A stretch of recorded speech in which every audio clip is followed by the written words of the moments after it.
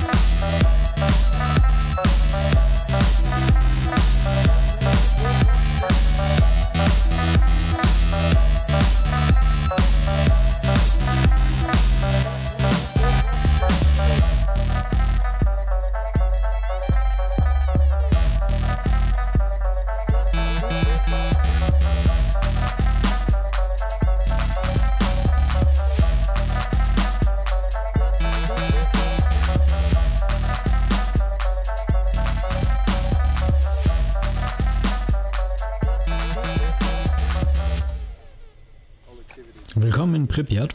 Wir befinden uns jetzt auf dem Hauptplatz, dem Lenin Square oder dem Leninplatz, bei dem sich auch hier jetzt auf der rechten Seite zu sehen der Kulturpalast Energetik befindet. Wie ihr erkennen könnt, jetzt auch im unteren Stockwerk des Hotels ist die Hintergrundstrahlung schon etwas erhöht, aber nicht weiter tragisch.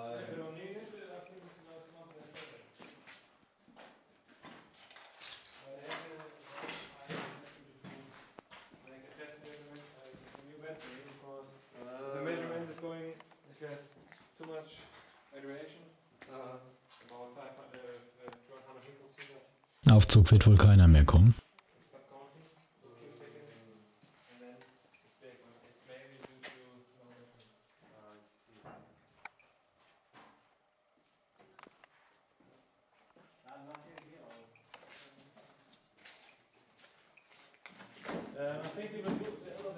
Also nehmen wir die Treppe.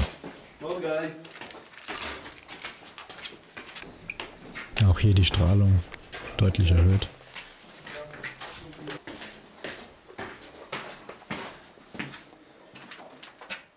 aus wie Teile von Betten. Schließlich befinden wir uns ja noch in einem Hotel. Auch wenn nicht mehr viel davon zu erkennen ist.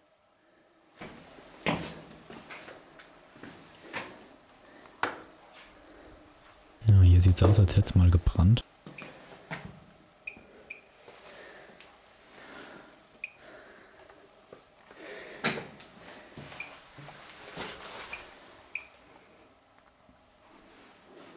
Aber auch hier nicht wirklich mehr Strahlung als im Rest des Hotels auch.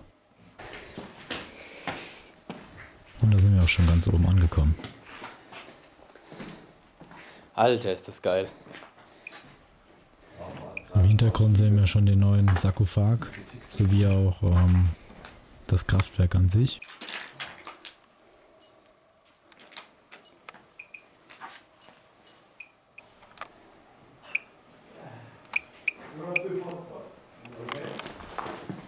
Und hier haben wir rechts das Energetik, den Kulturpalast.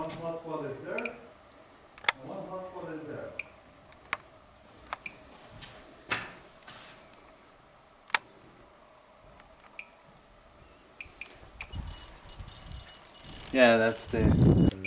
Und hier befindet sich auf dem Hotel ein kleiner Hotspot. Wir sehen, die Strahlung ist von ja, ca. 3,5 Mikrosievert jetzt mittlerweile auf knapp 4,5 Mikrosievert gestiegen. Aber immer noch nicht bedenklich. Ich denke, da kommt bei mir Ähnliches raus. Da braucht man... Genau, schau.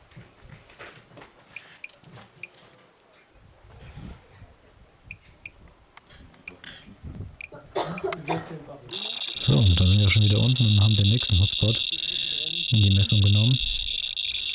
Wie wir sehen, haben wir hier schon durchaus ein bisschen mehr. 9 Mikrosievert, 10.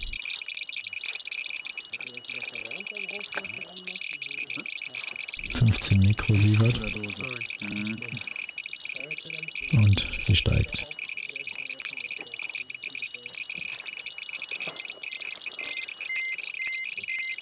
Hat das Ding irgendwie auch einen Warnton, Alter? Weißt du das nicht? Das geht bestimmt, ja, glaube ich.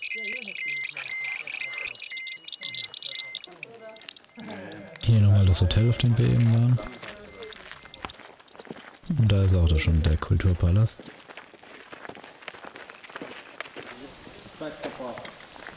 Das war scheinbar mal ein Restaurant. Und jetzt sind wir im Supermarkt. Direkt am Leninplatz.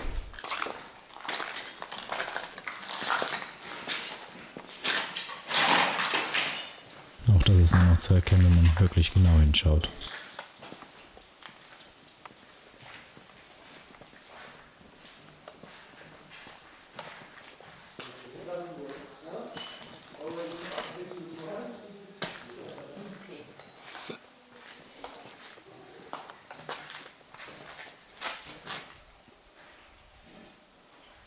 Was das wohl mal gemacht hat.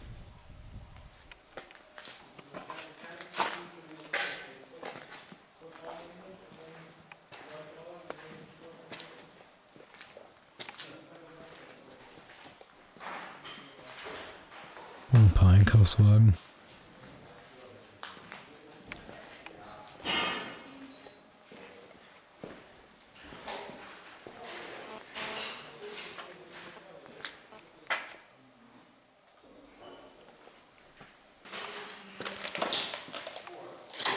Hier ist die Strahlung deutlich geringer. Nur noch 0,33 Mikrosievert.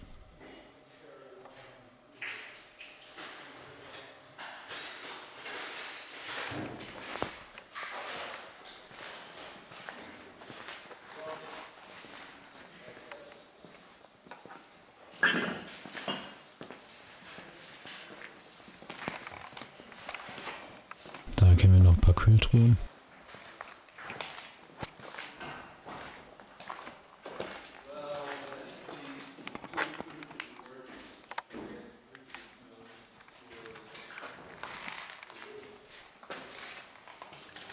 Und hier wird's dunkel.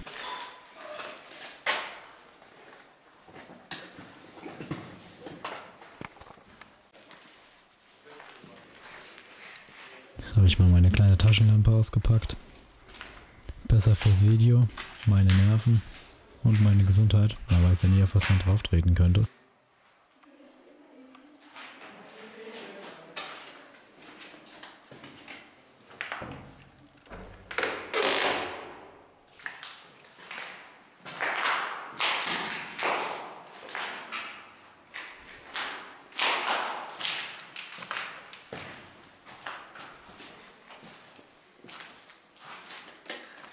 Nicht schlecht. Ja. Und noch ein Einkaufswagen. LED? Ja, so ein paar.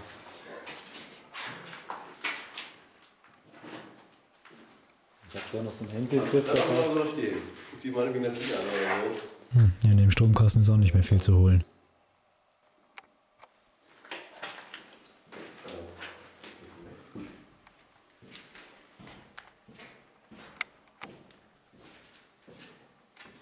Das hat jetzt durchaus was aus einem Horrorfilm.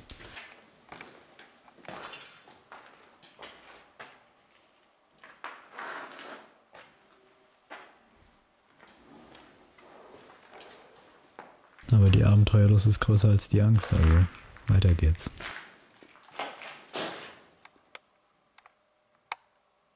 Auch hier sollte man nicht einfach in die Räume gehen, ohne zu gucken. Kann sein, dass kein Boden da ist.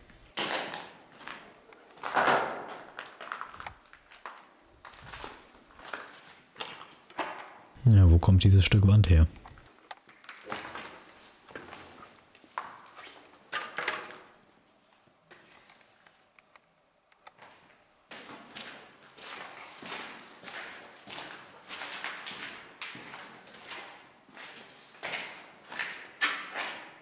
Lagerräume, Mitarbeiterräume, irgend sowas wird es gewesen sein. Ja, und dann auch schnell wieder ins Licht.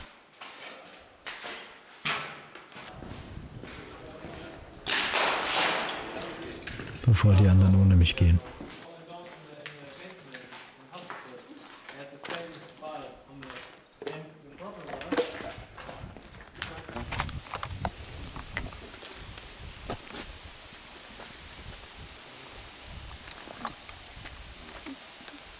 Der Kulturpalast, da sind wir auch schon.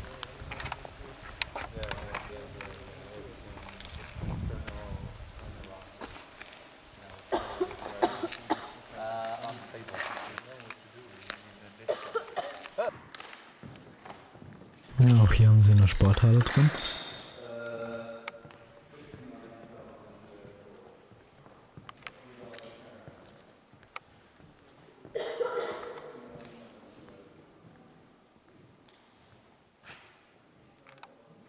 Und durch die Fenster kann man schon das Riesenrad sehen.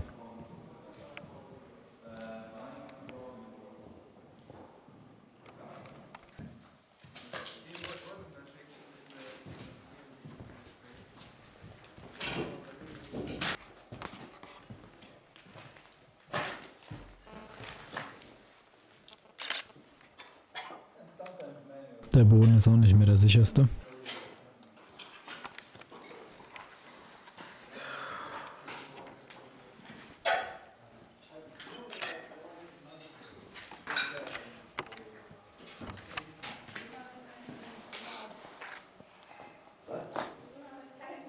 Ja, sieht aus, als wäre das mal eine Art Musikzimmer gewesen. Wobei auf dem Boden auch noch Filme liegen oder Negative. Aber hier haben wir ein Klavier. Oder das, was davon übrig ist.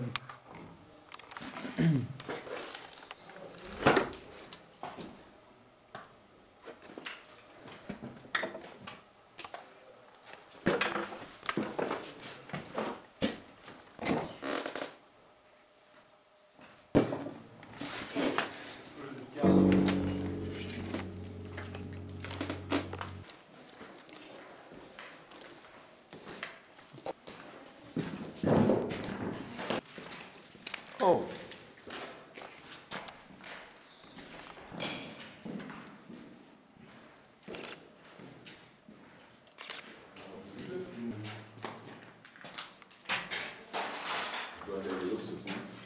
Ja, es geht, ne? Flakscheinwerfer. Da sind Schuhe, aber keine. Ja, aber die strahlen nicht. Nee. Ja, hier hat sich auch einer Ob sich hier jemand einen Unterschlupf gebaut hat? Sieht beinahe so danach aus.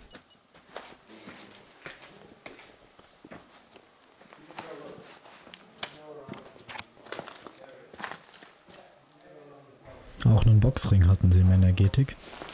Wie man hier sieht. Krass, was die hier alles drin haben. Und da sind wir auch schon wieder draußen aus dem Hinterausgang beim Boxring. Die Strahlung ist wieder erhöht. 0,7 Mikrosievert. Wir befinden uns jetzt auf einer der Hauptstraßen von Pripyat.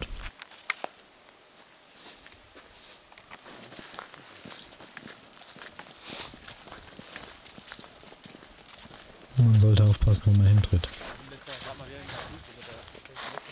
So viel zum Thema Gullis. Denn teilweise fehlen die Kanaldeckel. Da haben wir auch schon das Riesenrad. Auch hier die Strahlung erhöht.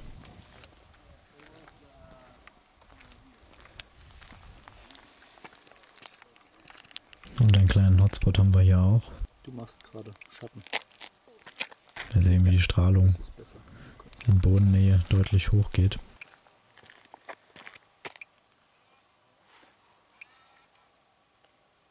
Sebastian, Ja? wie viel hattest du denn?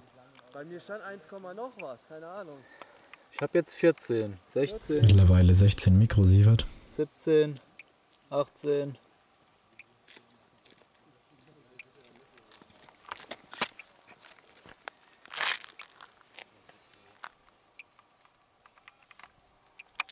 ...25, 25 Mikrosievert. 27, 30.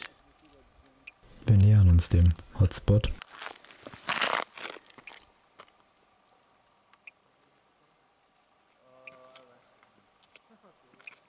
Geil, aber das ist richtig zugewuchert, das Ding, also. Hast du, der Kanal ist krass, ne, hier. Ich glaube, der Kanal ist es. Ja, irgendwo hier in dem Bereich befindet sich was.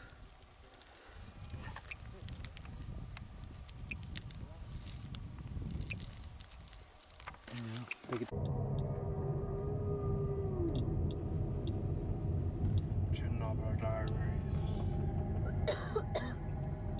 Jetzt sitzen wir auch schon wieder im Auto und fahren zu unserem nächsten Punkt. Durch die Bäume kann man das Hotel erkennen, auf dem wir oben standen.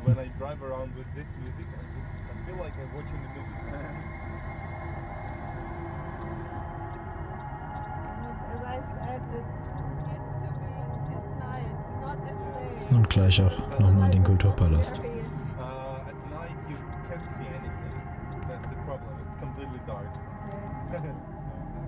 Yeah, but as Garrett said, the late autumn, like when everything is wet, gray, and it was too nice weather today. I thought it was normal. das war schon beschneiden. Das war schon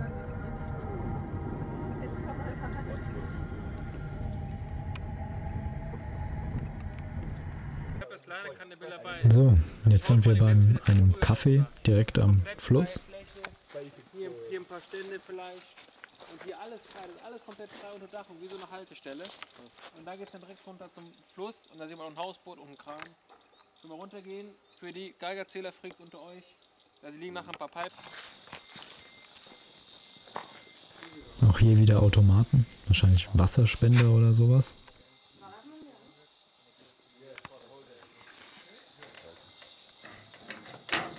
Ja, nicht mal mit Geld hätte ich da was bekommen.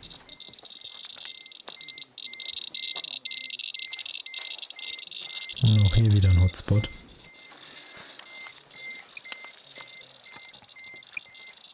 Im Nachgang haben wir herausgefunden, dass es nicht das Rohr ist, das strahlt, sondern etwas unter dem Rohr im Boden.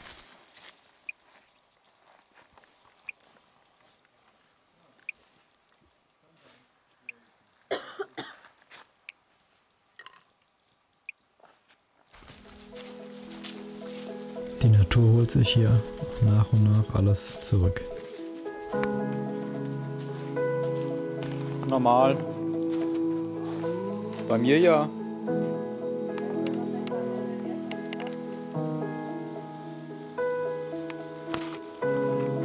eine total verrückte Weise ist es auch wirklich wunderschön.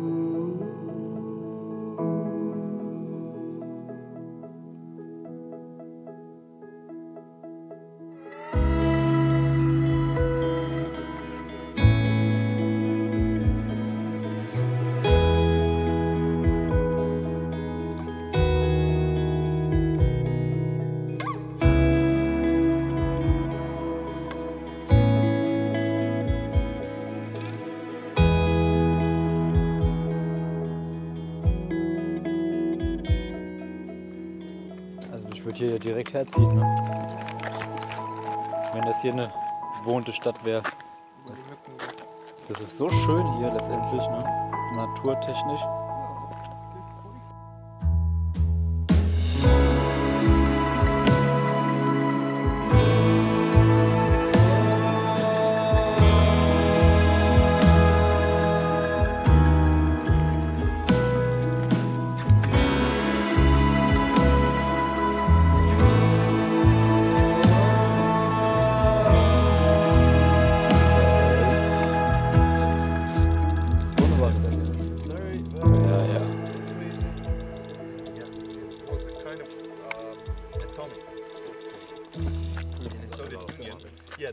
Auch hier finden wir wieder einen kleinen Hotspot oder sogar zwei davon, relativ dicht beieinander.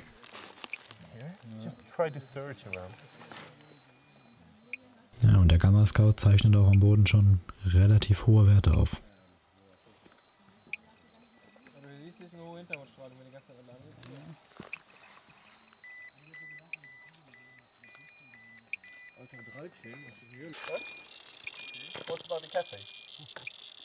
Das Café wurde rein. Das ist gerade 130 fast. Ne? Das liegt ja hier nicht auf die Kette. Du, das liegt ja jetzt ja nicht dran, weil es so eine spezielle Röhre ist, die so einen großen Fläche hat, das ist so ein großes Flächen. Oh yeah. Wow. I'm strong. The radiation can give you a superpower. Wenn ein Stein hochkommt, plötzlich fällt in zwei Teile. Der vorne ist nämlich sehr hoch. Über 60 Mikrosievert. 70. 73. Ich denke mir gerade, ich habe jetzt zwei Bilder so, ne? Einmal hier. So, und jetzt befinden wir uns im Café, das wir eben von außen gesehen haben. Oh, das mit dem Licht ist geil durch die Fenster. Das Licht scheint wunderschön durch die kolorierten Fenster. Beziehungsweise durch das farbige Glas, was davor gesetzt wurde.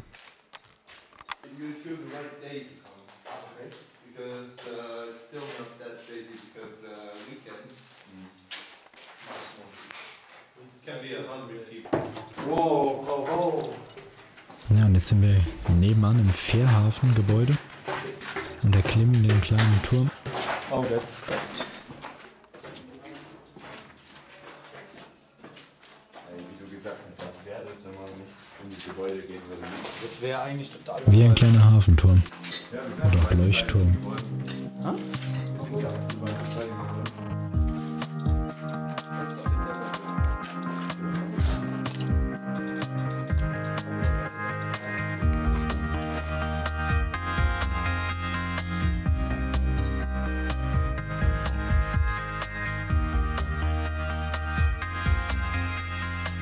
Und natürlich muss ich da hoch.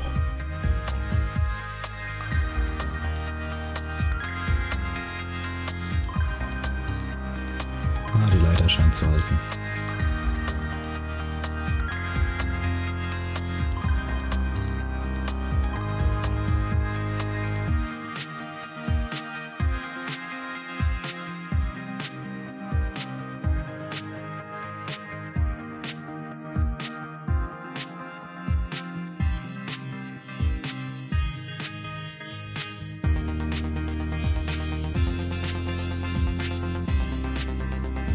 Und der gute Gerrit hinter.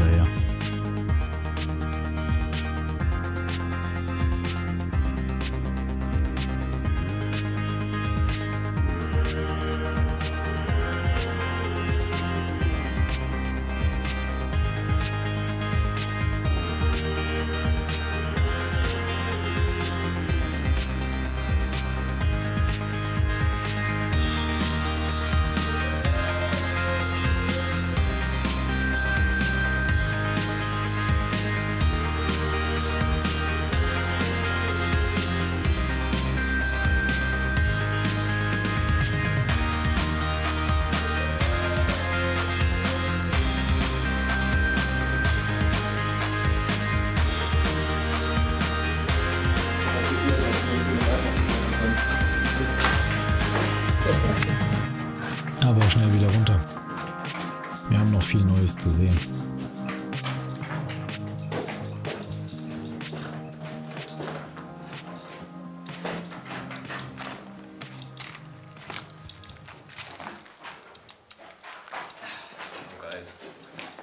Umgesessen oder? Hast du gemacht? Ja, ist mit dem Rucksack ein bisschen kleben geblieben. Ja, Okay. das Bein ist.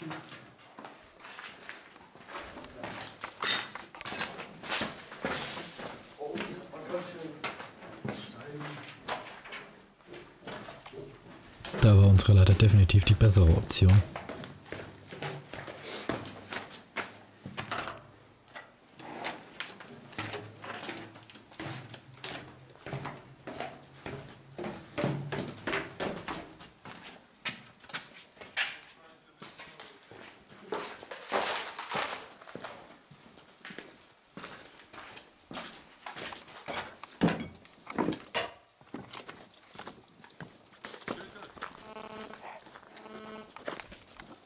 Ja, hier das Fährgebäude nochmal von außen.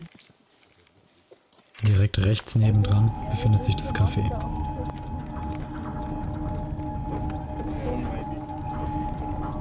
Ja, noch eine kleine Fahrt durch Pripyat.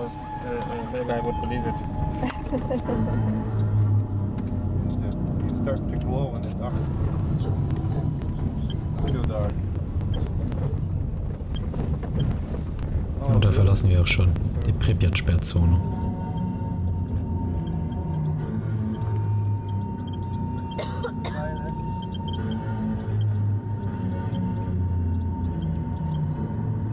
Wir werden jetzt gleich am Rande durch den Roten Wald fahren, Wir fahren jetzt geradeaus, straight on.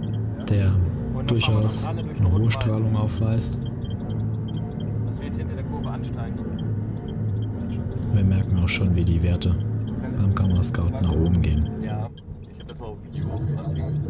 So, alles am Piepen, jetzt fahren wir am Roten Wald vorbei. Zack, das war er und alles war wieder ruhig. Vorsicht, das ist noch. Vorsicht, this road, not the other one? Or is this better? Zu bemerken ist, dass das die Hintergrundstrahlung im Auto ist.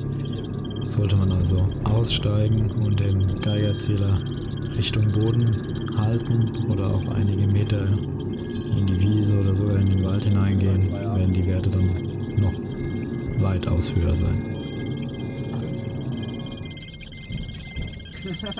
Die wären mal alle hier rum. Now check out your Geiger counters. Ja, da hinten am See. Da waren 13. Und auf dem Boden. 40 Mikrosievert. Boah, das ist schon viel, da. Ja, weiterfahren. Du hast du 13? Ja, ich glaube. Ich habe hier 57. 57 Mikrosievert 57. in der Spitze. Und ich bin mir ziemlich sicher, wenn wir noch etwas stehen geblieben wären, hätte ich auch diesen Wert noch sicherlich übertroffen.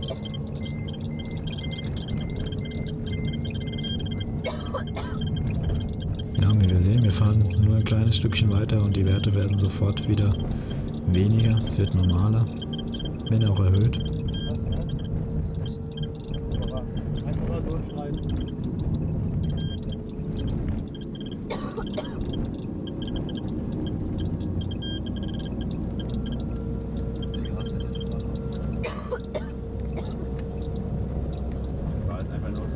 Ich muss nachher melden, so auf dem GPS-Warnungslog. Das sieht ja lustig aus. Wie viel Meter? Ja. Rote 100 Meter. Das war Tag 1 und gleich geht es im Anschluss schon weiter mit Tag 2 unserer Tour. Ja, Urlaub mit Wohnwagen in der Zone. It also thinks you're crazy when the radiation is the highest, we're in a slow zone. Ja, und da sind wir auch beim zweiten Tag unserer Tour durch die Sperrzone. Wir befinden uns jetzt in Tschernobyl, in der Stadt Tschernobyl, bei einem der Denkmäler für alle Orte, die ja unbewohnbar sind nach der Katastrophe. Auf der Tafel wird der aktuelle Strahlungswert von verschiedenen Orten angezeigt. Die Tafel befindet sich an der Poststation der Stadt Tschernobyl. die wir hier nochmal ganz sehen. Und links daneben steht auch ein Handysendemast. Somit hat man in der gesamten Sperrzone einen relativ guten Empfang.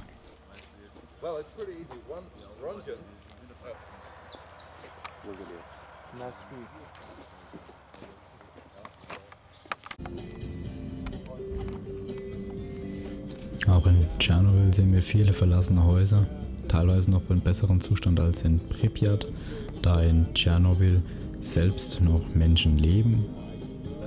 Meistens sind das die Leute, die in der Zone arbeiten.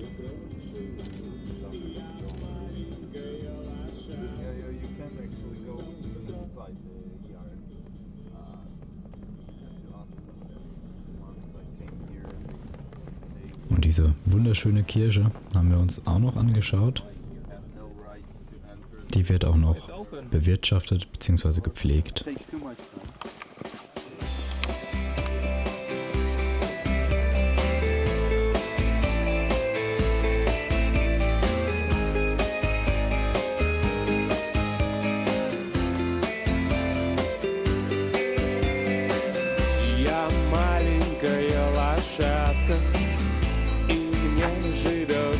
Сладко, мне трудно нести мою ношу. Настанет день, и я ее брошу.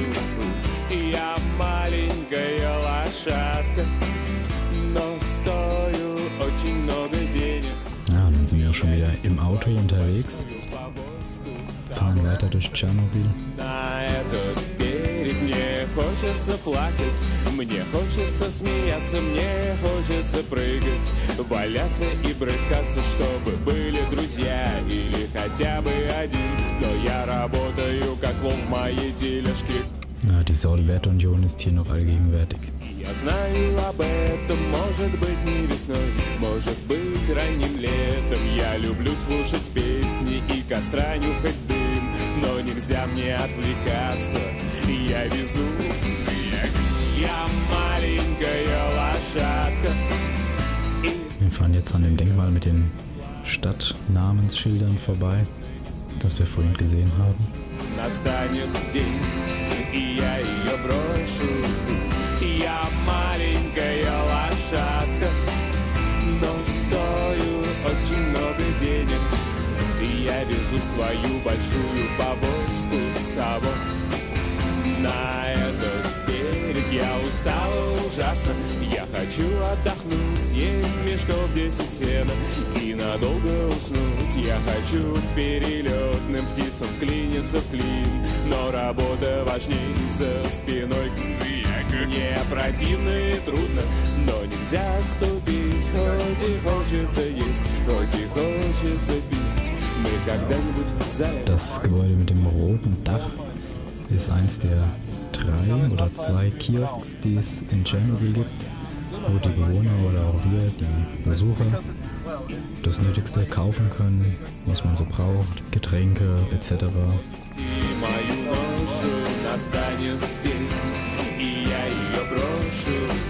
Я маленькая лошадка, но стою очень много денег. Я везу свою большую повозку с тобой на этот берег.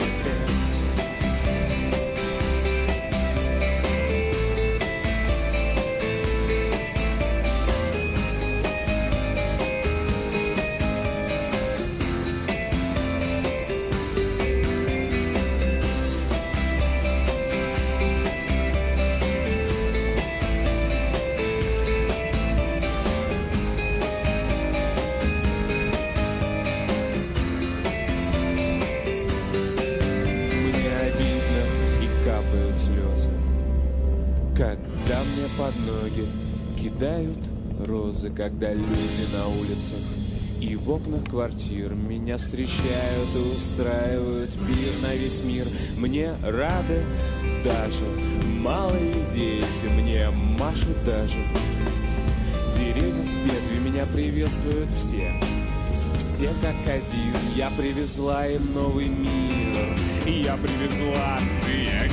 Я маленькая лошадка, и мне мне живется не сладко. Мне трудно нести мою ношу. Настанет день, и я ее брошу. Я маленькая лошадка, но стою очень много денег. И я везу свою большую повозку с того на этот берег. Und da haben wir noch ein Lebensmittelgeschäft, in dem wir dann noch später einkaufen waren.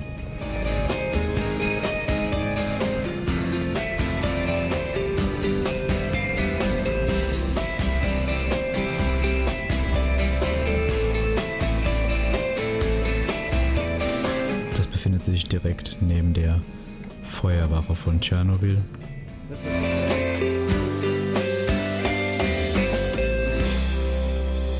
Bei der auch dieses Denkmal für die Feuerwehrmänner von Tschernobyl steht, die als eine der ersten am Unfallort waren und auch alle zu den offiziellen Opfern der Katastrophe zählen.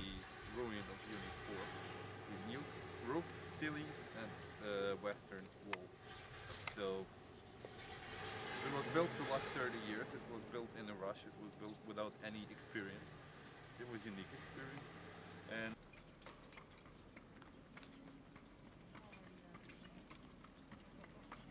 Ja, und da sind wir auch schon in dem Lebensmittelgeschäft. Ja, und hier kriegt man alles, was der Mensch so zum Leben braucht.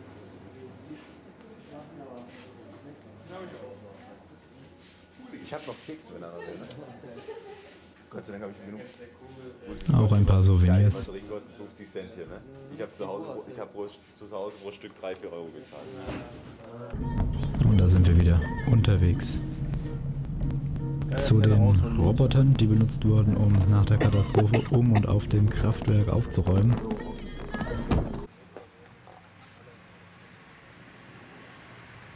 An Stellen, an denen die Strahlung für den Menschen zu hoch war.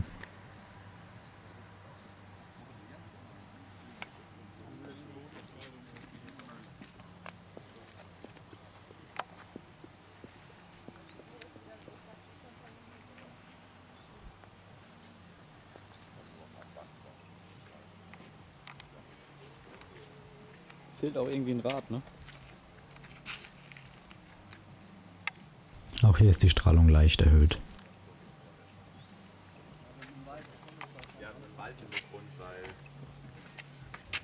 Ich will mir gerne wissen, ob diese Bagger eben noch funktionieren können. Aber das ist doch nicht. Bei manchen fehlen ne? Köder und Ketten. Bei dem fehlt ein Rad. So wie ich das sehe. Vorne. Sieht auf jeden Fall irgendwie schon so NASA-technisch aus. Ja, die russischen NASA.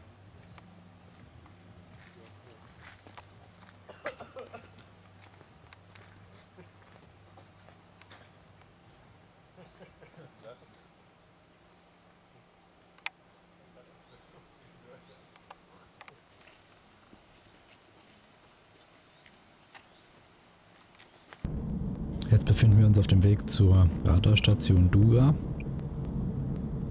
Das hörst du. Das hörst du. Was höre ich? Wenn wir im roten Wald vorbeifahren. Die ganze Lava.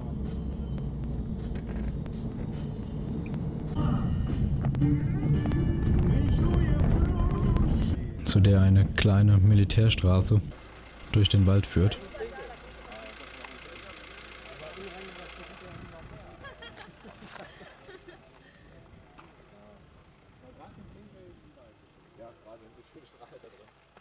Wie weit bist du rein?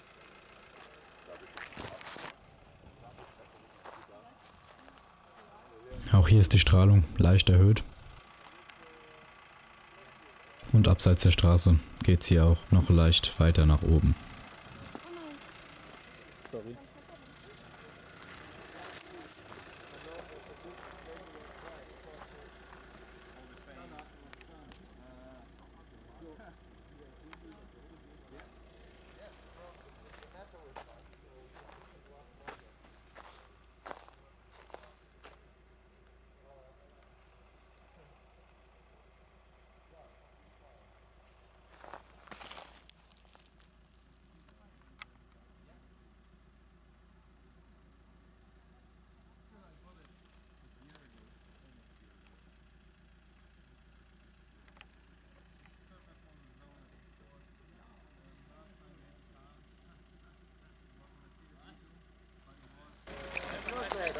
61, also 0,61.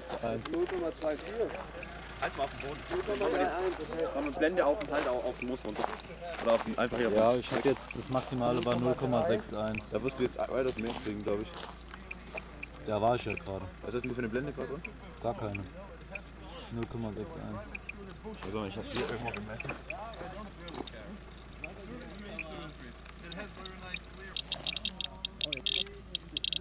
Eins, 3. Okay, das war auf 3 oder irgendwas. Ja.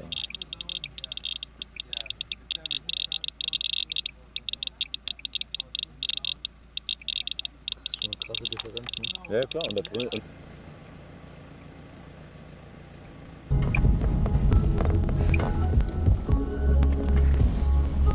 Oh, der ist da. Ja, 4 Dogs hier.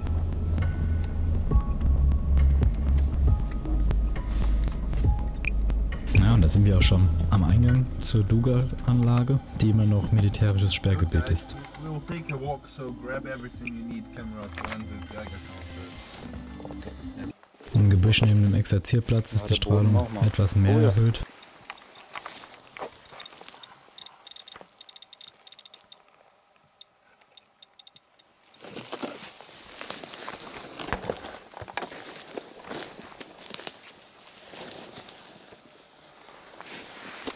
Und ich habe mich im Stacheldraht verfangen.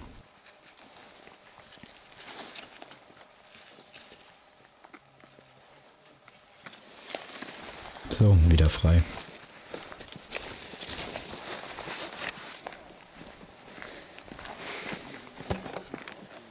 Na, jetzt stehen wir direkt auf dem Exerzierplatz und sehen schon die Radarantenne, die größere der beiden.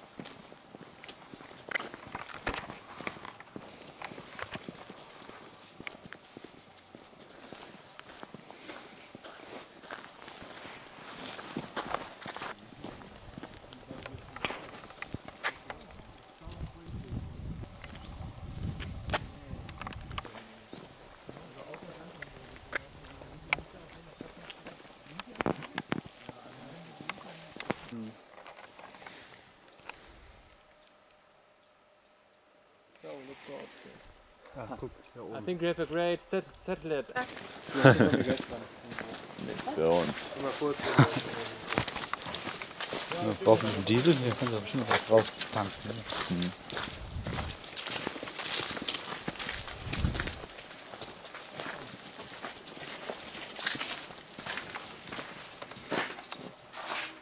So eine alte Wachstelle oder was?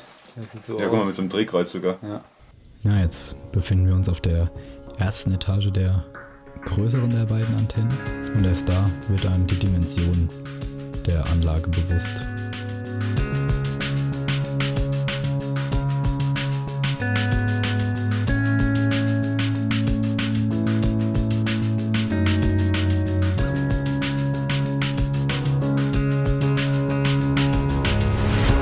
Die Anlage dient im Kalten Krieg dazu, der Sowjetunion anzuzeigen, ob gegebenenfalls amerikanische Atomraketen oder ähnliches abgefeuert wurden, um somit ein Frühwarnsystem zu haben.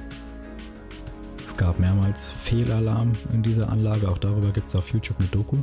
Ich werde mal schauen, ob ich den Link in die Videobeschreibung packe.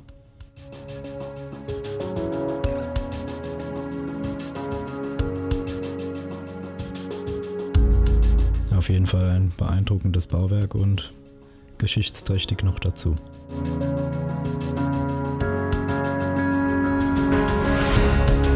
Vom Boden bis zur Spitze der großen Antenne sind es über 100 Meter.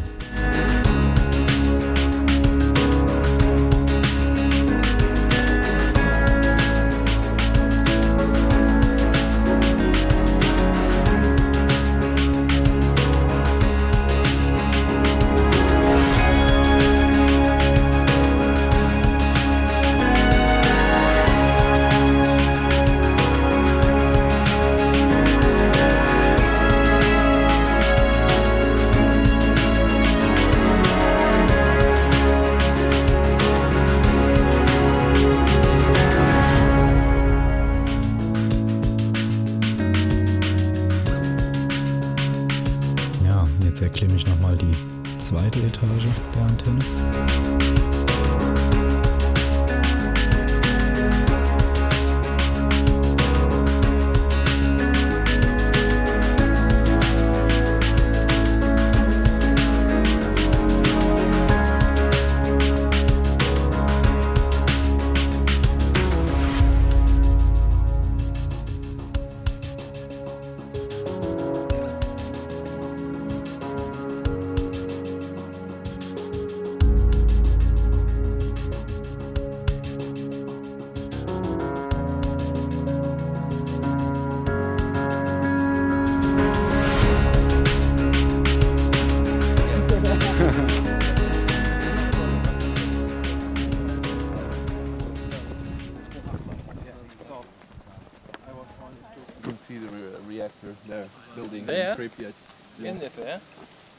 Das ist die kleinere der beiden Antennen, die ungefähr 90 Meter hoch ist. Diese wird schon mal begonnen zu demontieren.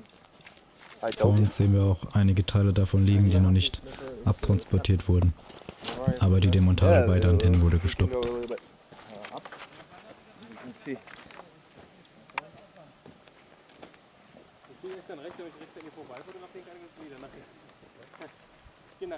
Jetzt befinden wir uns im Hauptgebäude der Hauptkontrolleinheit der Antennen, in der mal die ganze Technik steckte.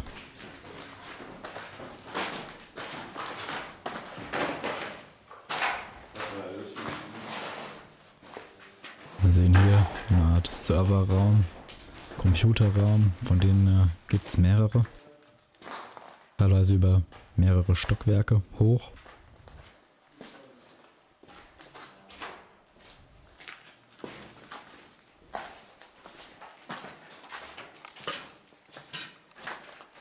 Ja, und das war der Kontrollraum.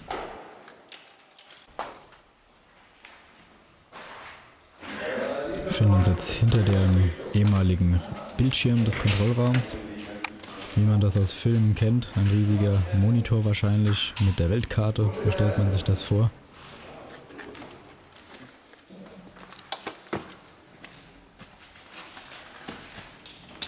Und überall liegen noch kleine Teile herum.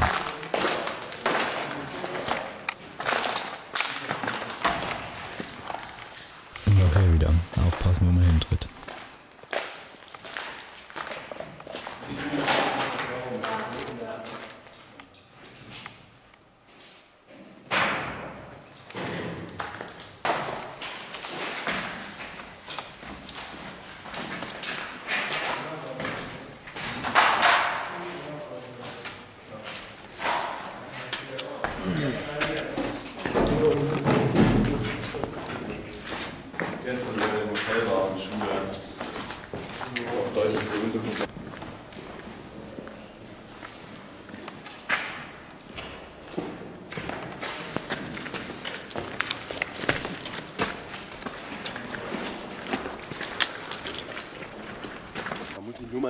Auch hier wieder ein kleiner Wachturm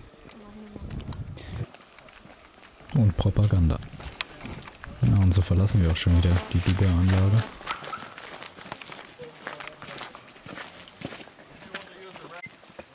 Darf ich mir den nochmal kurz ausleihen? Ja, du darfst deinen Erzähler. Das ist nett. Jetzt befinden wir uns am bekannten Kindergarten Kopachi, wo auch wieder ein kleiner Hotspot gemessen wird. Nee, Hast du das ausgeschaltet? ich glaube der piept auch, der kann nicht piepen. Der kann nur, Der ist ein bisschen verkuppelt. der ist scheu. On the first day, especially if I start playing, so here on the micro.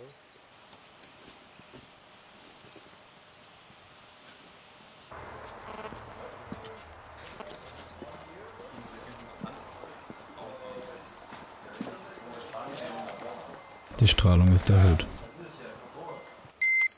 Und wieder ein Hotspot, direkt neben dem Eingang. Wahrscheinlich hat sich hier das Regenwasser über Jahre hinweg gesammelt und radioaktive Partikel mitgespült.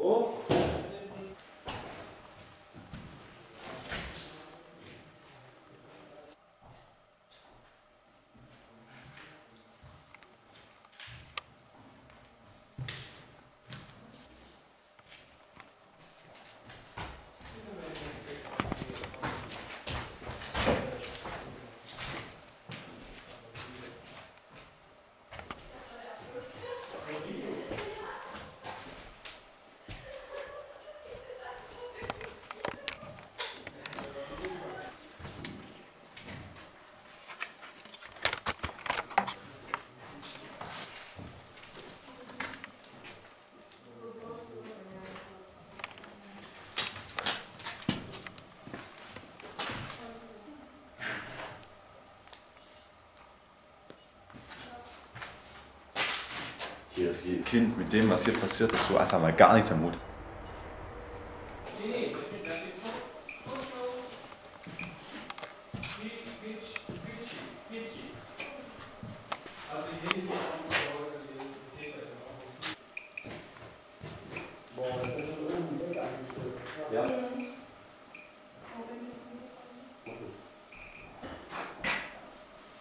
Ja, wir lassen den Kindergarten hinter uns und befinden uns schon am nächsten Hotspot.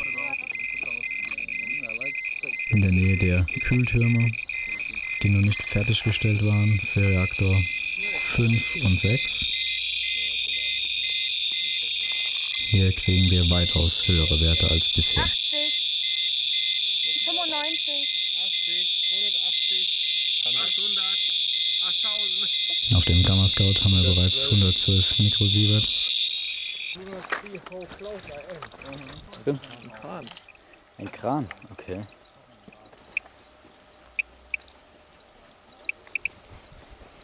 Und da ist schon der Bildturm, sowie auch Reaktor 5 und 6, beziehungsweise deren Baustelle.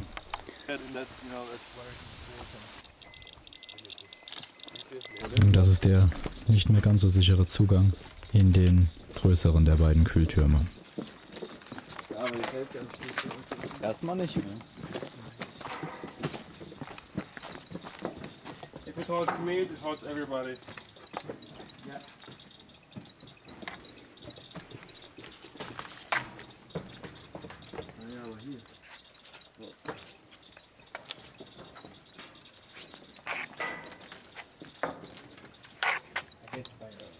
Das ist ja schon die kleine hier. Achtung, hier ist nochmal ein Loch.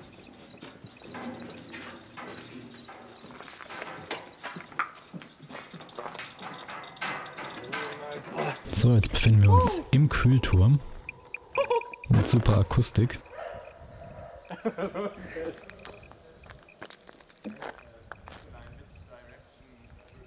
Allerdings sollte man sich eher in der Mitte aufhalten, denn einige der Holzgerüste im oberen Teil des Kühlturms, wie man hier sieht, sind schon abgestürzt oder kurz davor und sowas möchte man nicht auf den Kopf bekommen.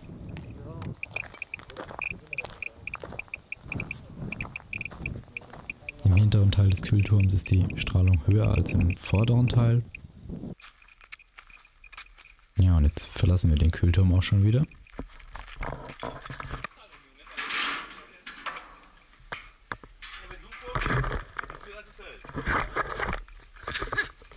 Über die nicht mehr ganz so intakte Rampe.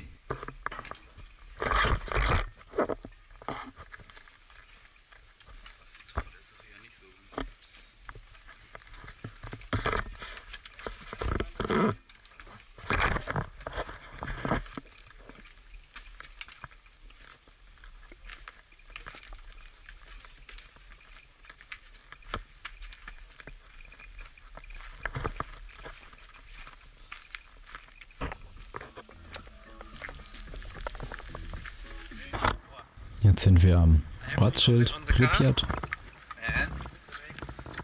Die Strahlung hier in den Randbereichen der Straße hin zur Wiese ist deutlich erhöht, wie wir gleich sehen werden.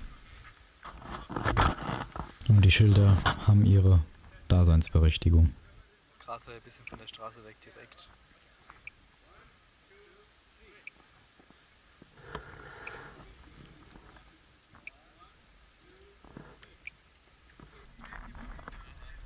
Hier nur mal ein Rundumblick. Die Straße geradeaus führt nach Pripyat und in der Verlängerung dieser Straße befindet sich auch die sogenannte Brücke des Todes. Wir befinden uns jetzt in der Schule in Pripyat. Eine Art Gesamtschule.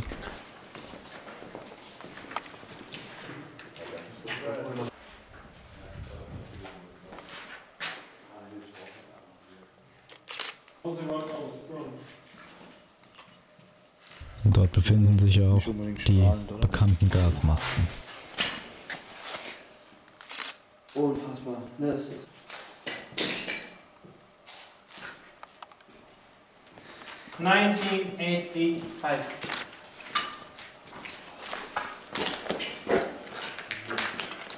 gerade In mitgebracht. der Schule befindet sich ein Archiv, in dem man sich eintragen kann, wenn man da gewesen ist. Das habe ich natürlich gemacht. Glory to 1st of May. Nach in die zweite Etage oder erste Etage gehen. Aber guck mal, hier weißt du, was die Stöckelschuhe machen, ne? Siehst du hier ganz- Ja, siehst du. Ja. Da wissen wir jetzt nämlich mal. erzählt von den Stöckelschuhen. Da wissen wir nämlich mal, was das jetzt hier bewirkt. Ne? Und so. Was sind Stöckelschuhe? Ja, hier kannst du es dir angucken. Ich trage keine. Neuester Stand 1980. Der Pausenhof.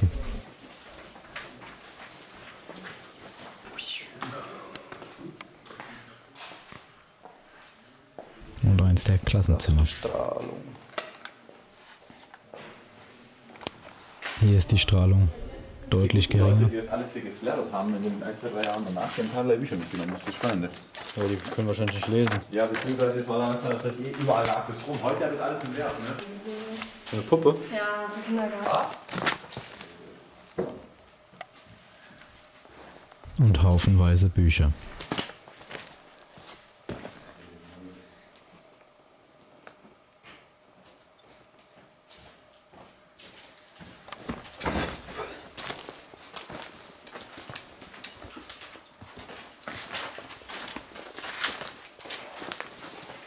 Das Einzige, was wir da gelassen haben, sind diese ganzen Bücher und Heftig, oder? Jetzt frage ich mich aber, wie die ganzen Bücher hinkommen. Die muss ja irgendwie jemand komplett nicht verteilt haben. Ja, der wäre so lange weit, das kann doch nicht sein. Ja, woher kommen die ganzen Bücher?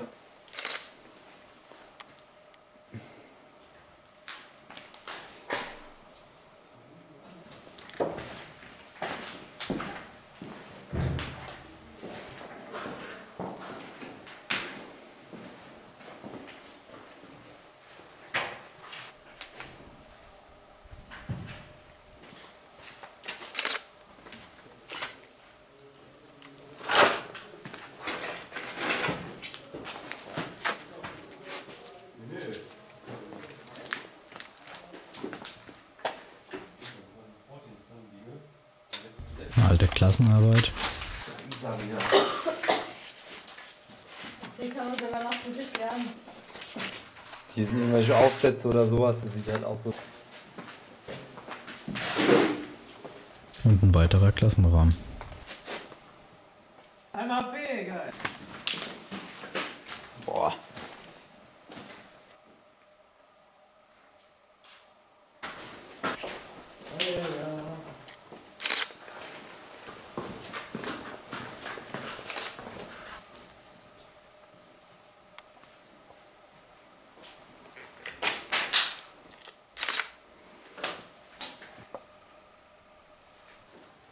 Der Sieg über den Faschismus.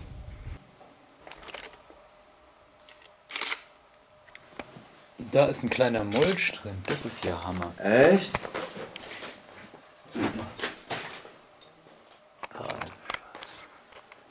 Müsste Bio sein hier, ja? Mhm. Biochemie.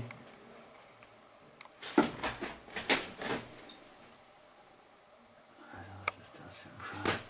Das ist egal, das ist ein super geiles Motiv, glaube ich. Warte mal. Warte mal, stell den Mulch eben wieder hin. Alter, die Tafel ist noch vollgeschrieben. Einer der intaktesten Klassenräume, in dem sogar noch die Tafel beschrieben ist.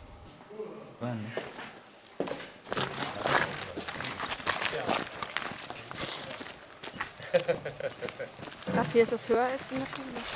Also 96. Jetzt befinden wir uns am Eingang zum großen Hallenbad von Pripyat, das sogar bis 1996 noch in Benutzung war. Auch hier gibt es noch eine Sporthalle und den allseits bekannten Pool.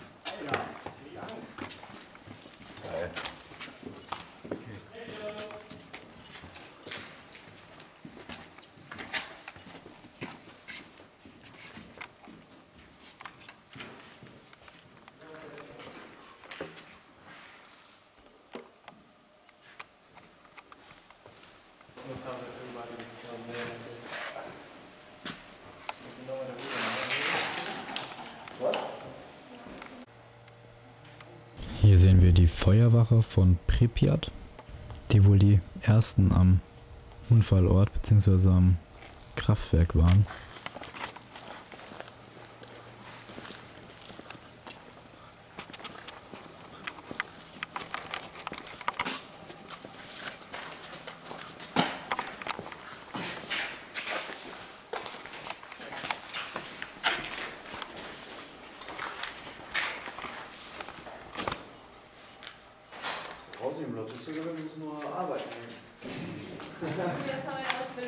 Richtig, aber das habe ich auch alles gemacht.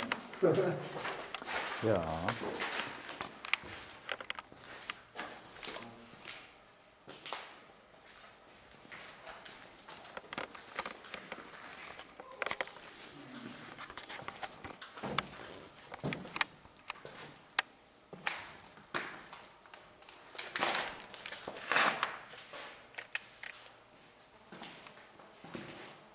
Viele Autoteile, wahrscheinlich für die Feuerwehrwagen.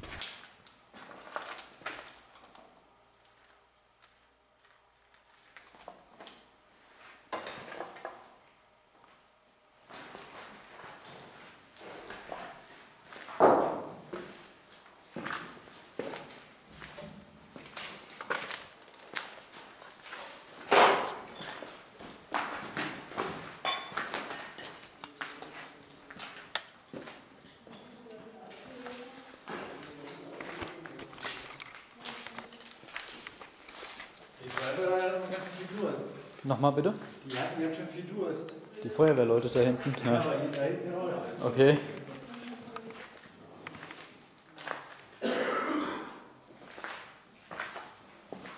Ja, und hier brauchen wir wieder ein bisschen Licht.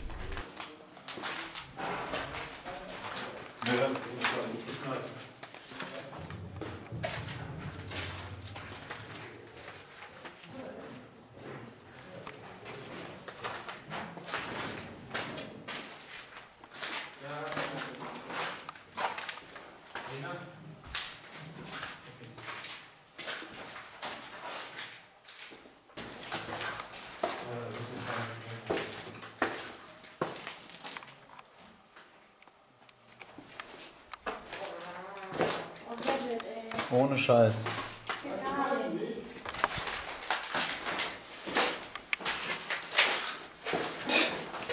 Ohne Worte.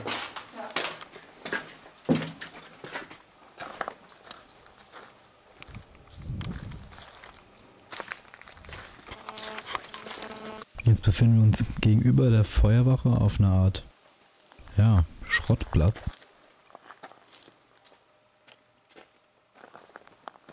Man sieht noch ein paar Autofracks, LKWs. Alle ziemlich ausgeschlachtet.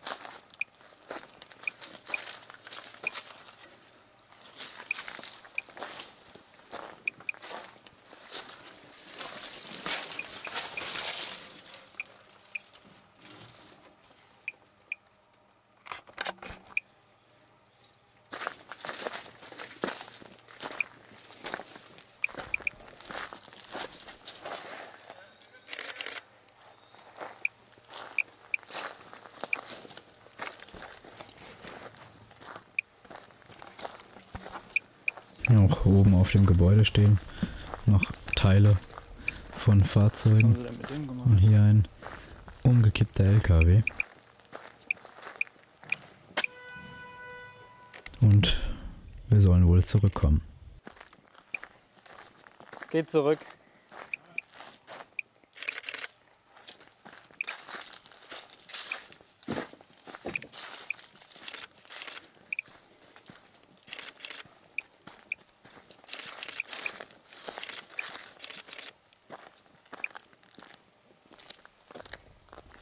Ah, da wäre ich ja gerne noch mal hochgeklettert. Weil die anderen warten, ja.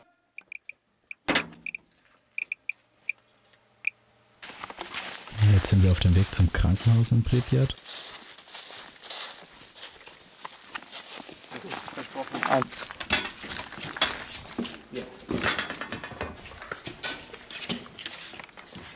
Und da liegt ein Teil, wahrscheinlich ein Innenfutter eines der Feuerwehrhelme, der Feuerwehrleute, die den Reaktor versucht haben zu löschen.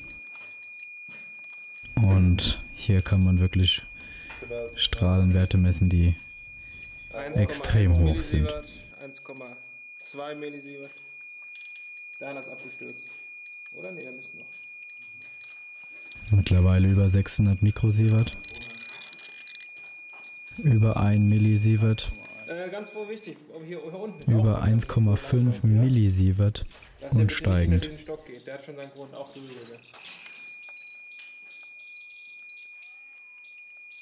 In fact, this is a firefighter helmet, a part of it. It was lying in the basement, but somebody brought it up here. You can take that one and then look at that one. Yeah, you can have a look how much is it there.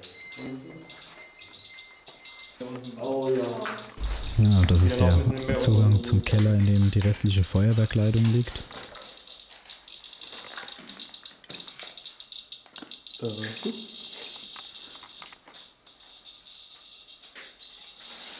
dass das ja geil ist, wenn das so ausschlägt, weil das war vorher nicht.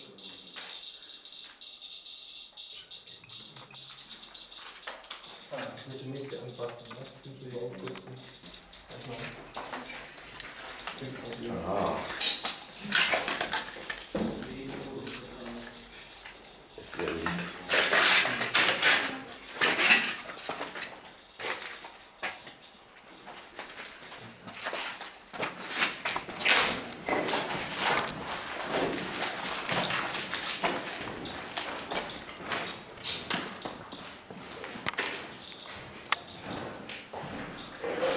Fertig. Das ist gut. Dass da irgendjemand drauf ist. Ja, maybe firefighter. There's not anything which can absorb material, can absorb dust. Somebody like to go? There is one thing, like next like five doors. Der misst hier von der Seite. Ach, du bist an der Seite. Nicht so, Okay. Ah, okay. So. Dann hast du hier Hier bei der Cat. Hast du jetzt ein Foto gemacht? Von dem, was du meinst, da hattest du Ich hab's gefilmt. bei wie viel Milli, bei wie viel wart ihr? Boah, ich weiß nicht mehr. Auf jeden Fall 1 Milli. 1,1 Milli hatte ich. Plus minus, ne?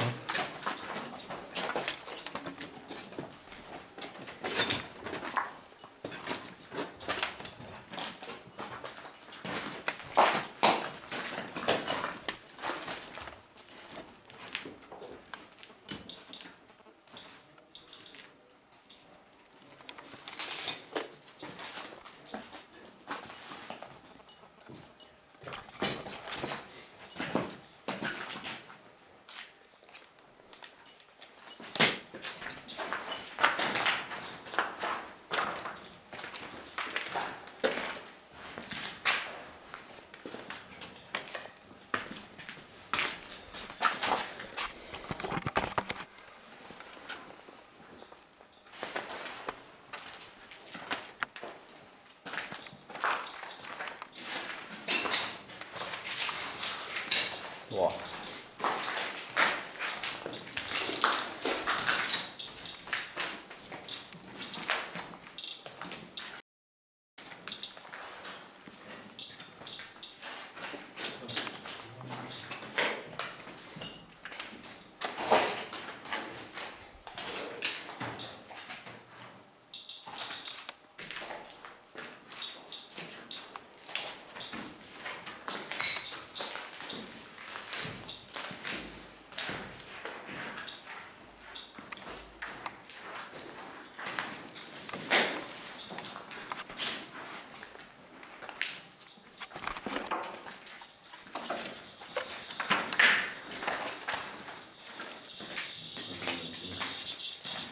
Was strahlt da? Das ist das Papier, das jemand aufgesogen hat.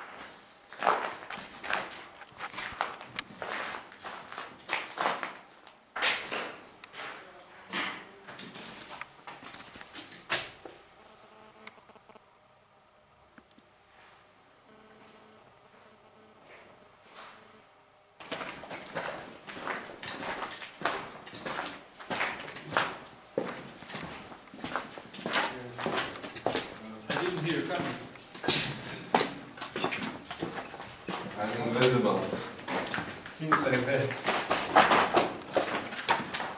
Aufzug. Der Aufzug geht nach unten raus, sagt er schon. Ja. Weißt du warum? Nein. Hier genau. Ein new one, aber da ist you. You know our own Baum, while most elevators are in the upper floors. You know? Why? You know why? No. Should I tell you? Really? It's how we do this elevator. Yes, elevator.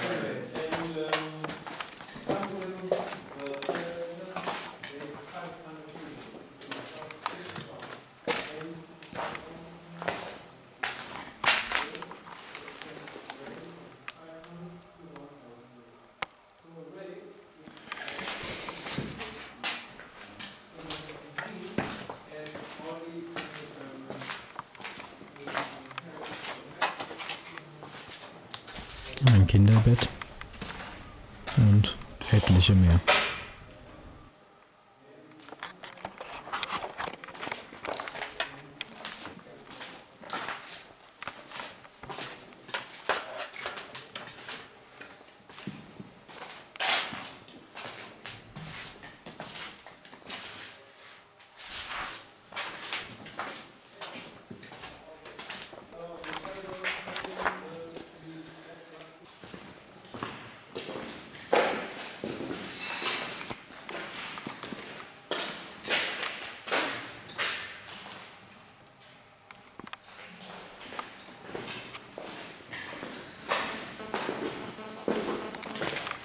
Das Stadion, das war jetzt nicht schade, dass man das jetzt nicht gesehen hat. Das kann man immer noch machen. Das sind halt ein paar Bäume und Holz.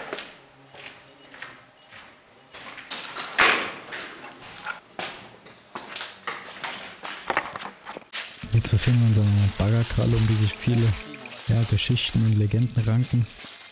Einige davon besagen, dass mit der Baggerkralle aus dem kaputten Reaktor Graphit entfernt wurde. Vieles spricht dafür, nämlich vor allem die hohe Strahlung, die der Baggerkralle zu messen ist. Ja, das ist also bloß nicht berühren, auch nicht euer Sachen und alles.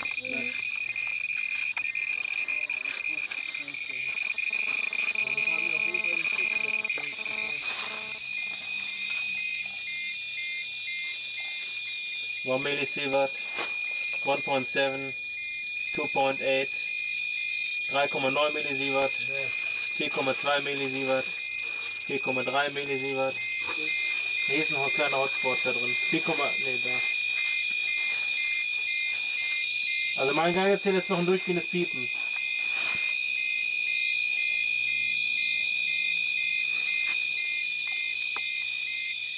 Und hier drin ist Vogelscheiß. Also irgendwo ein Schiss gehabt, der Vogel hier drin. Der wird krank sein.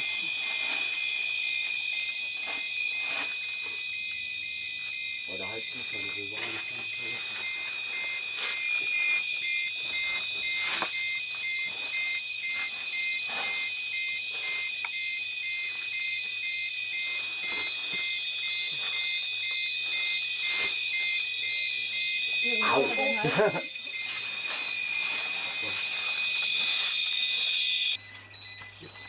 I love this here. Oh, it says overflow. Because you hit any click is a beep. Ja. And there's so many clicks it's never stopping. Overflow.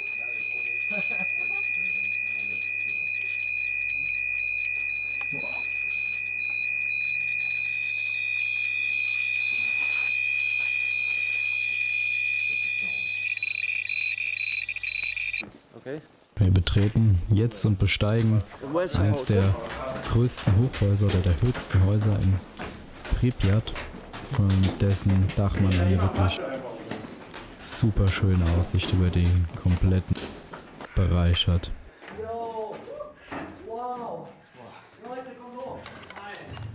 Und ich denke, hier sprechen die Bilder für sich.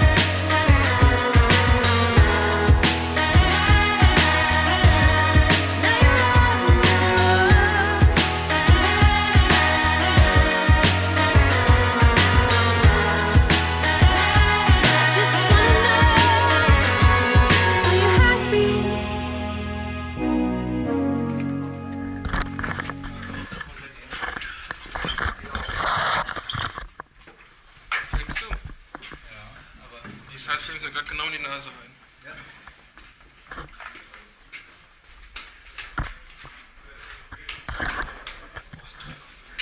Ja, und sogar im Treppenhaus haben wir hier 3,5 Mikrosievert. Jetzt sind wir bei den Panzern, die benutzt wurden, um ja, die Gebiete zu reinigen, zu dekontaminieren.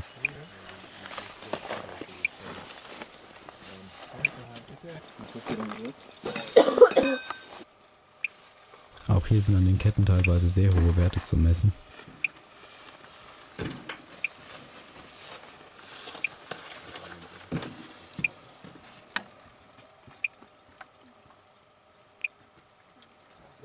Ja. Über 60 Mikrosievert. Bleiglas als Scheiben, um die Besatzung der Panzer vor der Strahlung zu schützen.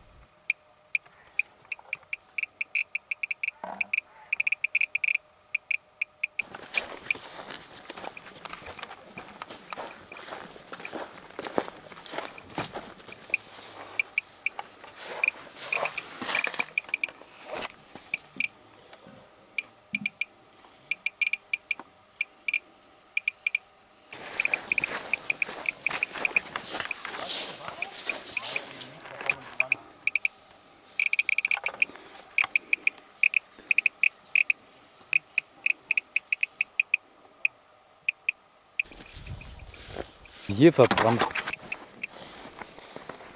Hier liegt ein umgestürzter Zug neben den Gleisen. Wir vermuten, er wurde umgestürzt, um die Räder des Zugs zu klauen und als Metall, als Schrott zu verkaufen.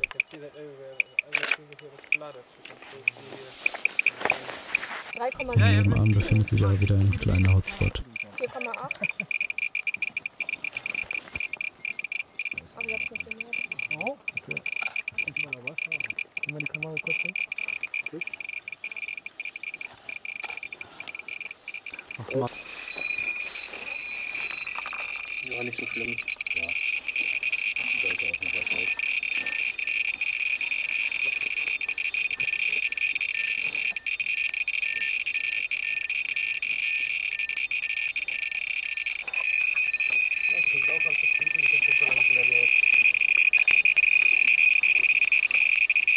Oh, 53.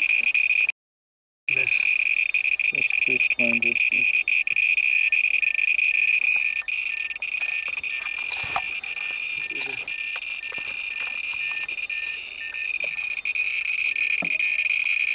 Oh, ich hab jetzt durchgefasst. 81.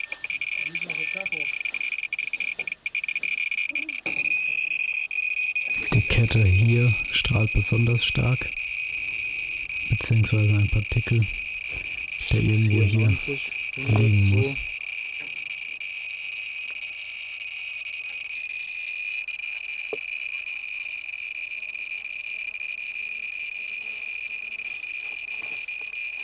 Über 100 Mikrosievert.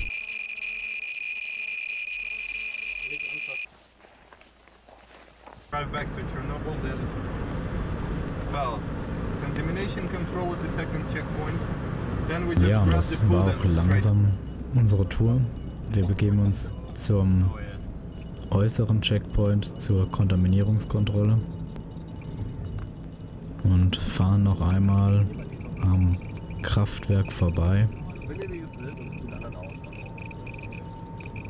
und verlassen dann für diesen Besuch endgültig die Zone. 40,5 wäre auch was. 40,5. Alina, wie viel hast du? Kamera blenden. Alina, wie viel hast du? Alina, wie viel hast du? Alina, wie viel hast du? Nein, die Kamera blenden. Alina, wie viel hast du? Was? 4,3. 3,9. Ja. Und auf der linken seht ihr übrigens das Kraftwerk Chernobyl. Oh. And seeing it, the CHNPD. Ah. And to the right, you can see power lines. Oh. And in the middle of the car, you see a crazy guy called Kevin. No.